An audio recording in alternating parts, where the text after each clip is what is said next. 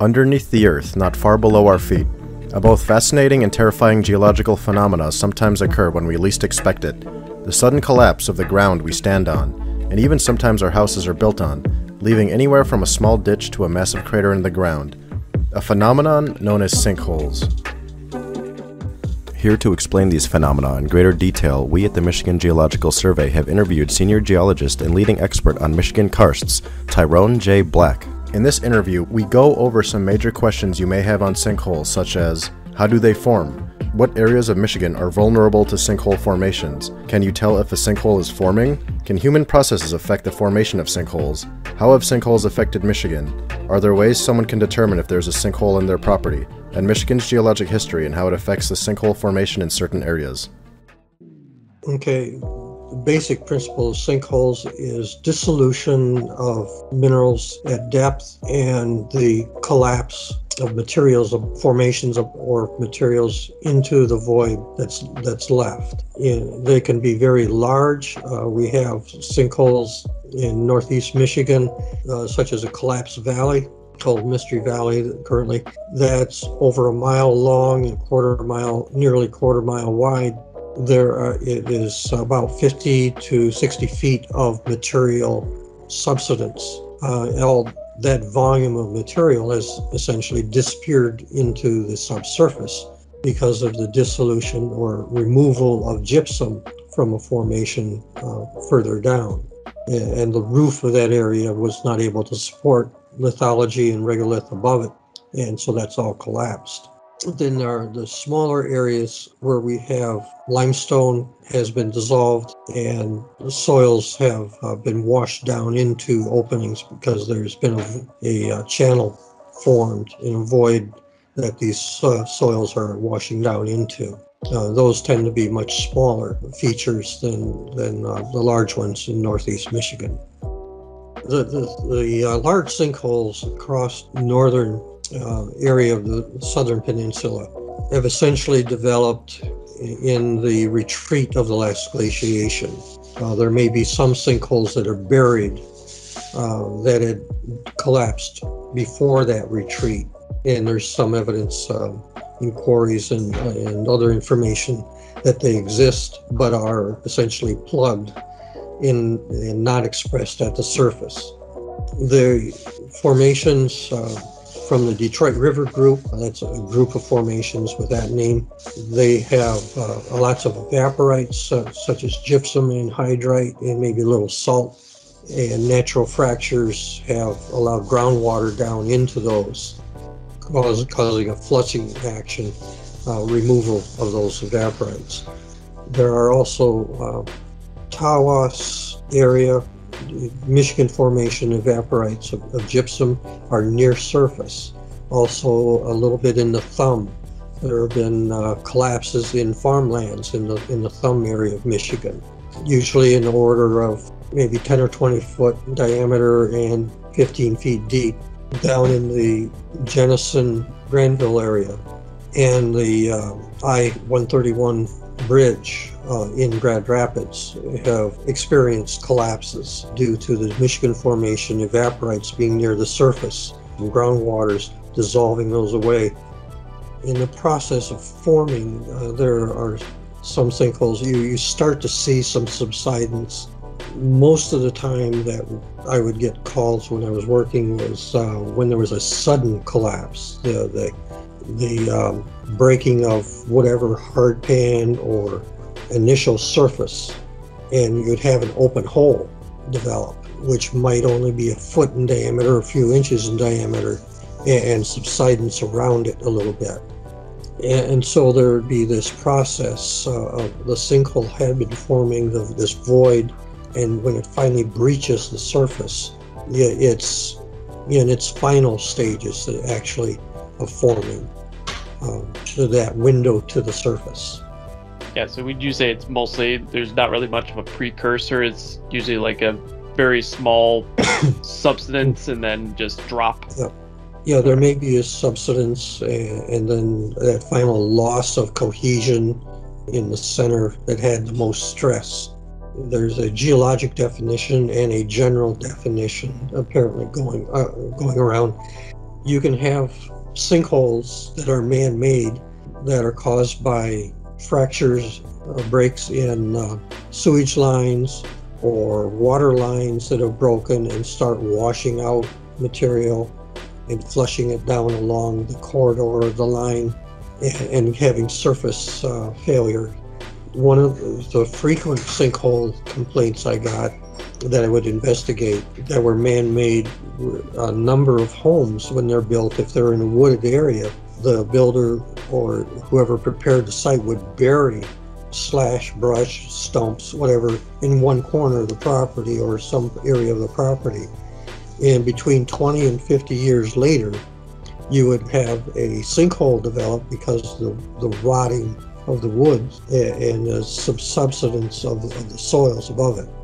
And normally we could tell that by augering down, and we'd find all these rotted wood chips and then a solid bottom to it. It's the burial of the waste wood when it prepares a number of sites. Do you see that pretty frequently with like newer construction sites where they, just chop everything down and just deposit it somewhere else? It was pretty common. That was an easy way to dispose of material, just bury it. If the material was buried, they expect soil subsidence at some point in the future, depending on how much material was buried. There have even been some old logging camps that have shown up where people built around them, and 50 years later, the sawdust pile or slash pile that they thought was stable ground is rotting away in their subsidence. There was a solution salt mining going on in the Detroit River. It developed a sinkhole. Almost the entire interior of the island became a blue hole. The collapse of the old mine. There were no people there, so it was not that kind of a disruption. But on US 23, it involved the Michigan Formation. One lane, about 10-foot area circle, collapsed in US 23 on the 4-lane, and the highway department had to close that area off, and they investigated and rebuilt over that, trying to make sure that if they had another dissolution of gypsum, because of all the construction that had been done, it changed the water drainage, which focused water across a portion of the gypsum subcrop right there and dissolved this hole in it. So they had to rearrange drainage as well as how they filled it, and then add reinforced fill so it would sag and not have a catastrophic failure to make that highway safe again.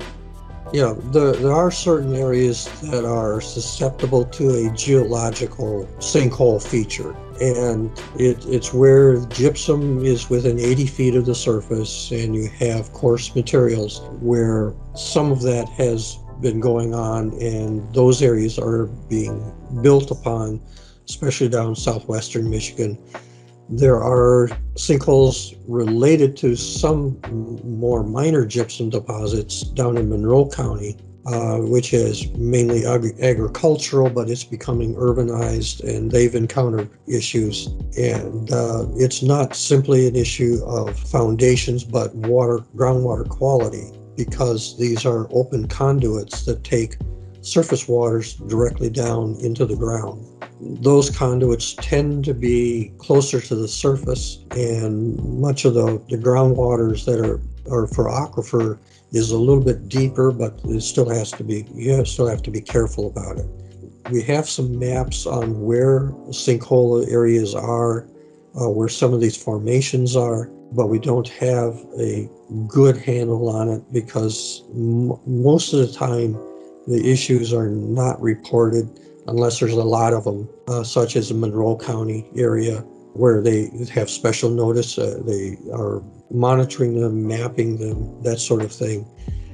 Up in Presque County near Rogers City, there are some issues with limestone karst, post-glacial development of opening of fissures and fractures by groundwater and dissolving little fractures. And again, it's a groundwater issues that are in play there, where they have thin overburden. And in one case, they They were testing, examining the area. They flushed some dye down the toilet of one house, and within a matter of several hours, a house quarter mile away had colored water in their tap water, showing that how quickly some of these things can happen or move about in karst areas. Then there are places in the UP, the Upper Peninsula, where you have to get a clean water sample in a well before you can get a permit to build a home. There was one case they went 1,200 feet. They got a clean water sample, built the house, started the septic system. 6 months later, got another water sample. It was contaminated with E. coli because of the fractured nature of the bedrock in the area. The large sinkholes go across from Alpena County, the Alpena area, all the way across west of Traverse City to Leelanau County. We have some of these large sinkholes. Their base formation is the Detroit River Group, which in areas up there, the surface of the sinkhole to the base is over 900 feet, maybe 1,200 feet in some cases. These are sinkholes. There's probably a cavernous system down there, but it's so far below water level, even if we could access it, we wouldn't have really a way of exploring it. And these are sinkholes that have mainly developed, as I said before, post-glacial. As the glacier retreated, a lot of the stresses that the glaciers had put upon the surface of Michigan and the pressure of the glaciers more or less forcing fresh water down into a lot of our formations, making excellent drinking water, but also making avenues for that groundwater to go through formations.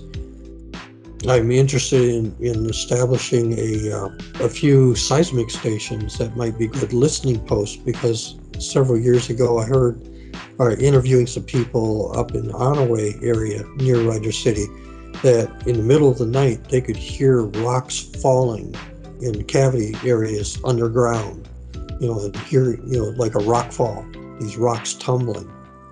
And I'd love to be able to get some listening gear in some way of listening for those and maybe pinpointing where some of that's occurring, because we have groundwaters coming out in Lake Huron that's been documented to be saturated with respect to gypsum.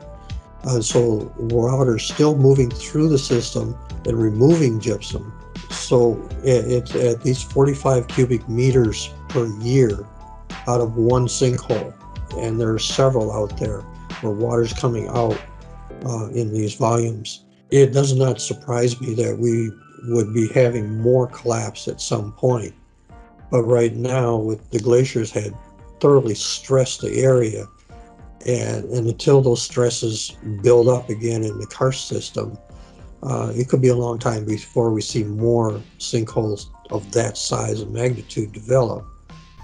And that concludes some major topics on Michigan sinkholes. Sinkholes are one of the most frequent topics the survey receives calls about. If you are worried about the possibility of sinkholes on your property, check out the additional links and resources in the description below.